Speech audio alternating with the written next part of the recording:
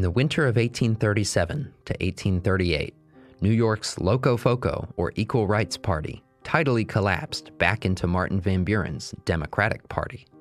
It was the first libertarian movement in American history, and they'd fought a 2-year political war against Tammany Hall to control the state and national party. In most ways, they were successful. There were always those diehards who insisted on purity and perfection, but most Loco-Focos were willing to settle for good enough. Even in the depths of depression, when banks and paupers alike clamored for government relief, the Van Buren administration held fast to strict laissez-faire. And this is usually where historians leave the story of Loco-Focoism, a weird footnote to Van Burenism.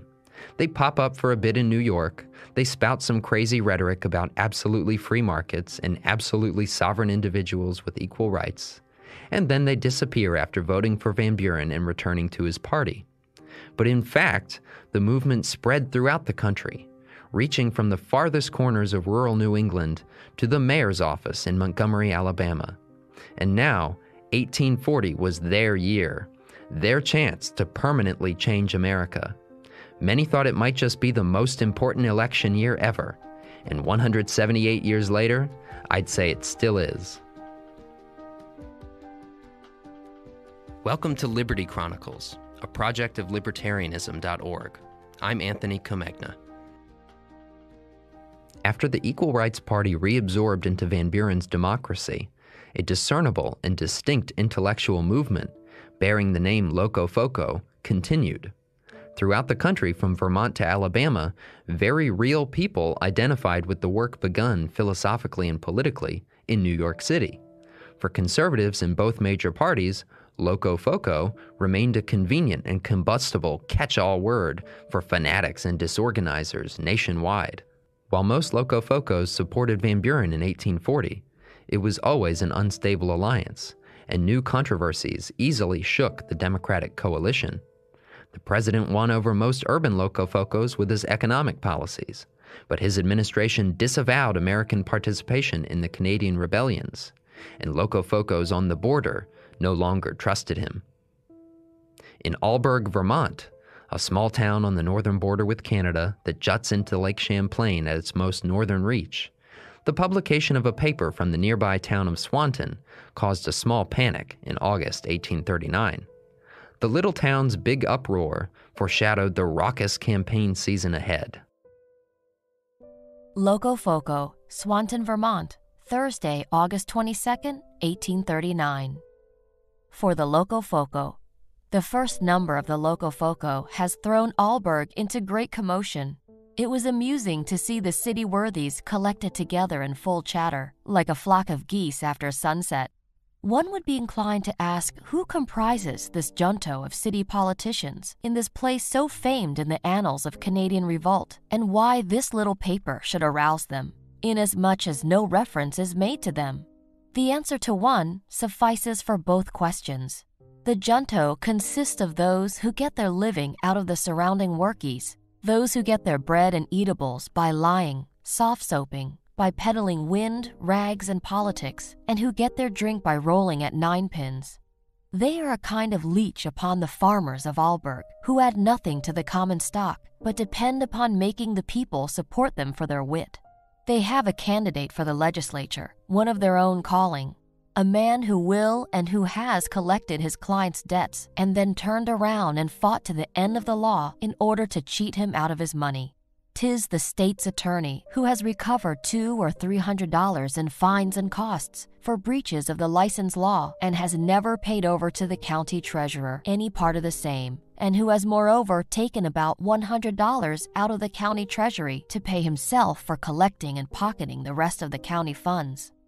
The true reason why the Loco-Foco scares these citizens is they are guilty of many things which they wish concealed. They cannot bear to have a light shine upon their hearts in such a way as to expose them to the freemen. Many of our people are satisfied with seeing this set of political goal-catchers exposed to public view. The people of this town feel as if they ought to be represented by a man who is able and who dares to keep 2 pigs at a time, not by a man who is independently poor, that they ought to have a man concerned with them in the soil and property for the security of which legislation becomes necessary.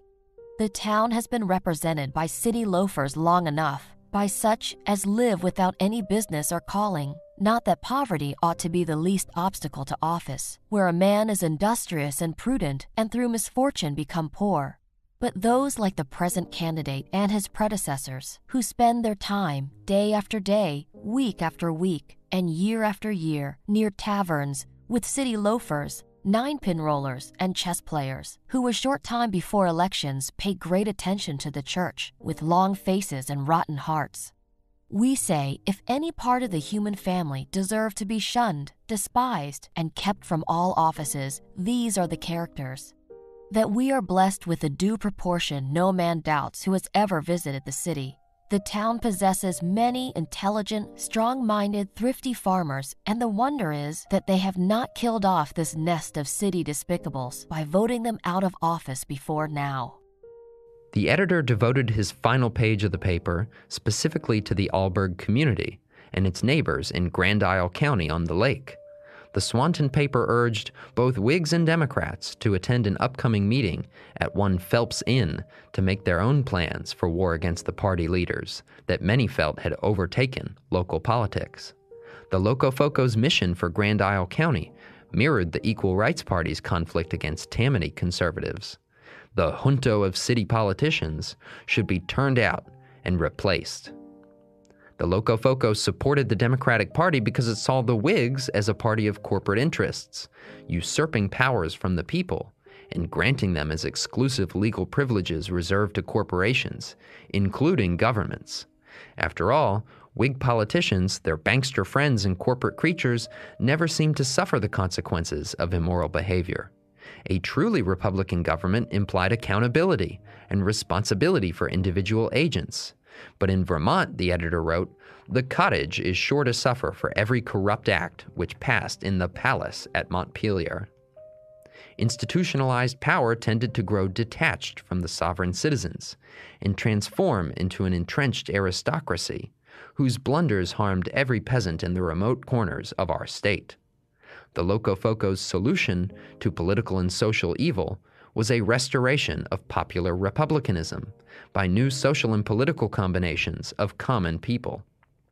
When local Whig editors scoffed at the Loco-Foco, saying he meant to make every man as poor as himself, the editor angrily lashed out against this sort of New England classicism, calling it a horrible sentiment, an anti-Republican doctrine which gnaws like a death worm at the root of American institutions. The editor's father told him when he was a boy, "Virtue alone should make a man respectable." This lesson was the only thing the father had to pass on to his son, but our Loco-Foco treasured it dearly.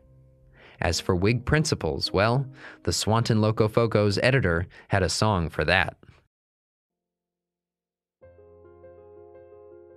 When men who are honest and upright talk of their country's weal or woe, a Whig comes puffing main and might, blasting all with Loco-Foco. No matter 'tis of what they talk, whether of nations, friend or foe, Whigs freely use their common stock of reasoning, 'tis Loco-Foco. Tell them that men all equal are, at least by nature they are so. You make the wisest of them stare, and say, 'tis all Loco-Foco. Talk of their partial legislation, 'twill make their fiery faces glow. Condemn their banking usurpation, then comes their term, Loco-Foco. If the poor man's right we mention, the Whiggies caper to and fro, and quickly call a bank convention to gabble o'er Loco-Foco. No matter what, 'tis all the same, they'll surely make as great ado. For want of reasons, loud exclaim, Loco, Loco, Loco-Foco. The bipartisan backlash against American participation in the Canadian rebellions animated the contest in Vermont politics. The paper reported of a recent town meeting of the real Democratic freemen of Swanton, at which 75 individuals composed resolutions condemning leaders of both parties for their handling of the Canada affair.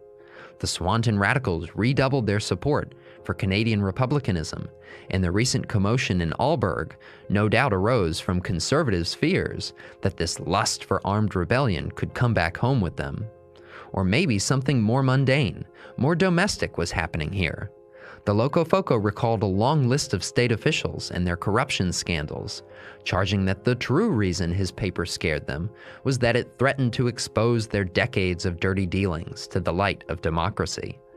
Loco-Focos around the country continued to believe that a virtuous Republican revolution really could destroy the web of corporate legislation that bound Americans into the new emerging social hierarchy. At the other end of the country, the Loco-Foco movement assumed a very different practical, local form and function. Perez Coleman was a Montgomery, Alabama lawyer, a member of the local Democratic Club, and the editor-publisher of the Loco-Foco. As editor, he promoted a pro-slavery, nationalist version of Loco-Focoism, very different than, but certainly related to, William Leggett's own version. Coleman believed that Martin Van Buren best represented his block of political opinion, and his paper mixed the key elements of equal rights and anti-privilege with a host of pro-slavery preconceptions. The Loco-Foco, then, was a short-run campaign paper designed to expose William Henry Harrison and his Whig managers as crypto-abolitionists and to elevate Van Buren as the natural choice for Southern voters. Montgomery and the surrounding area of Alabama was a hotbed of Southern Whiggery, so Coleman wrote from unfriendly territory, boosting Van Buren, lauding his principles of '98. Van Buren's major credential was his laissez-faire policy record, including opposition to internal improvements projects, a national bank and protective tariffs, along with an attitude of non-interference in Southern slavery. More importantly, Coleman called Harrison a would-be aristocrat with contempt for common people.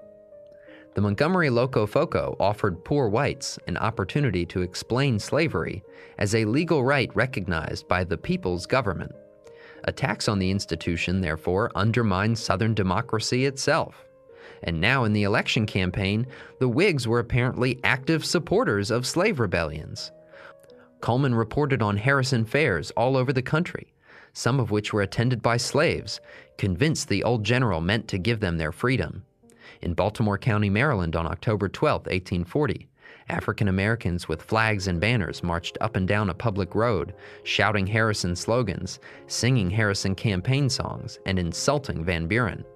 The black activists bore arms as well as banners, though whites confiscated the weapons after a hard scuffle.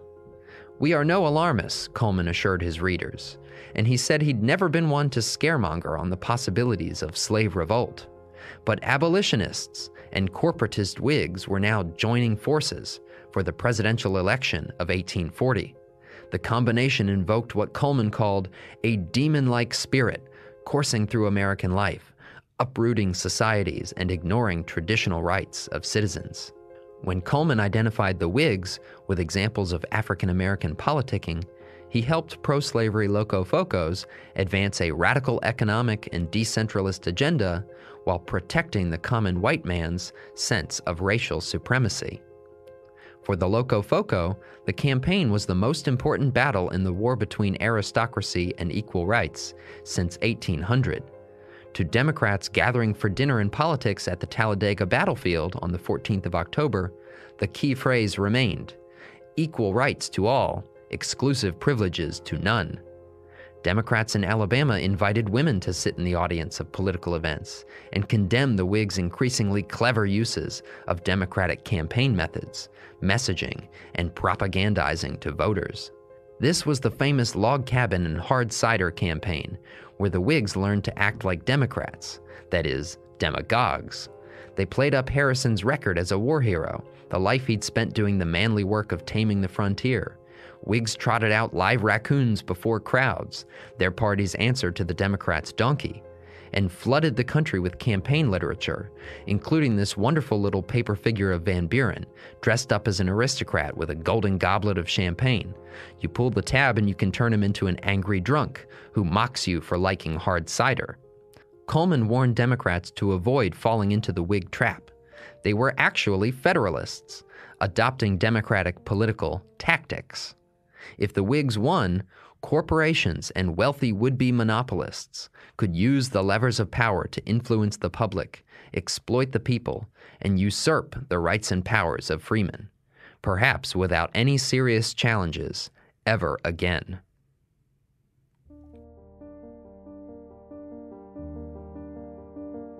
The Loco-Foco, Montgomery, Alabama, Tuesday, November 3rd, 1840. Remember, Monday next will be the day to elect presidential electors in this state. On that day, you will be called upon to say whether the government of this union is henceforwards to be administered according to the principles of '98 and the doctrines of Jefferson, or the doctrines of federalism as first promulgated by Hamilton, practiced by the elder and the younger Adams, and advocated by Daniel Webster, Henry Clay, General Harrison, and every survivor of the Hartford Convention. In case the first should continue, our liberties are safe, our rights secure, and the domestic institutions of the South will remain unmolested. If the last should be adopted, our Constitution will be little better than waste paper, affording but little protection to the liberty of individuals or the rights of the South. Remember, Republicans, the distinction between the two parties that will be developed by the carrying out of either of the above principles. The Democratic Party, professing the principles of '98 and avowing the doctrines of Jefferson, are in favor of equal rights to all. They are opposed to all monopolies, all exclusive privileges, or any system that may have a tendency to vest power in any one portion of the country to the injury of the other, or to any particular set of men to the injury of the rest, while the Federal Whig Party avow the principle of exclusive privileges in all its various forms. First, they are in favor of establishing a national bank, which is an exclusive privilege to the moneyed capitalist of the country, who may be disposed to take stock in such an institution, to take the public money collected from the people, to lend it out, and to put the profits arising therefrom into their own pockets.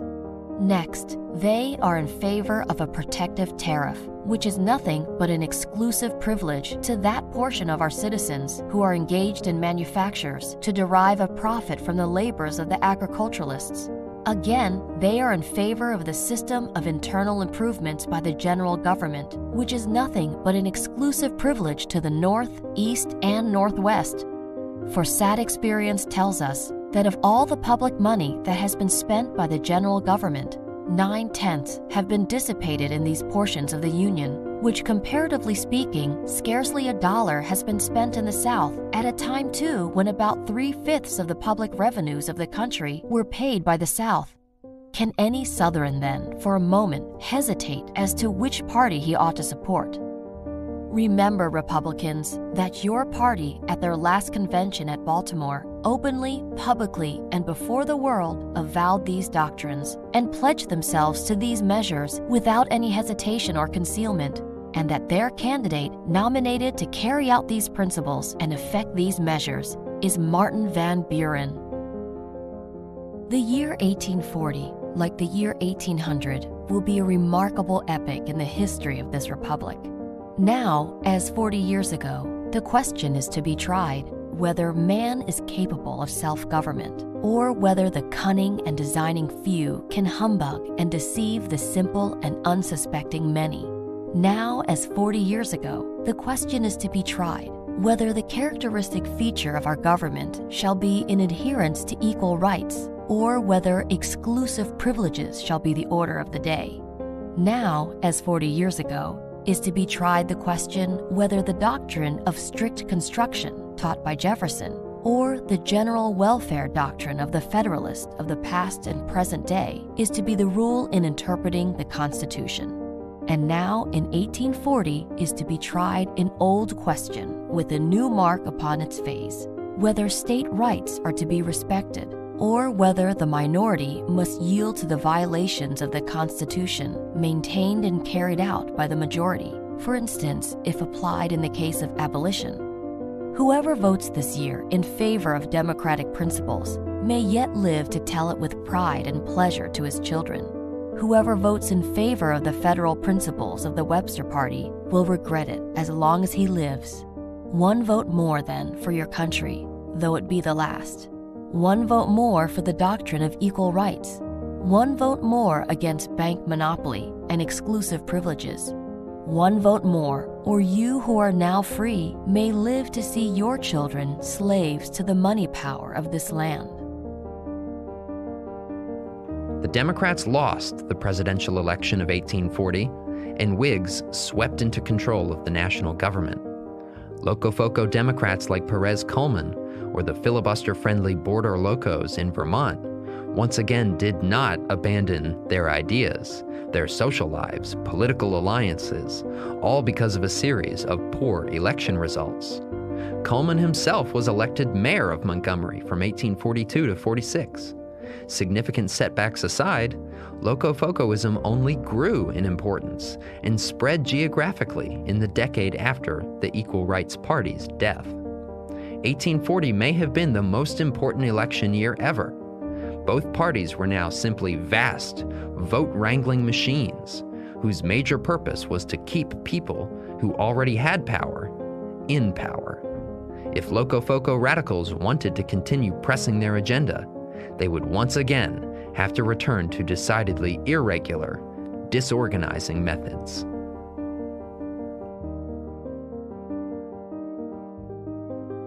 Liberty Chronicles is a project of libertarianism.org. It is produced by Tess Terrible. If you've enjoyed this episode of Liberty Chronicles, please rate, review, and subscribe to us on iTunes. For more information on Liberty Chronicles, visit libertarianism.org.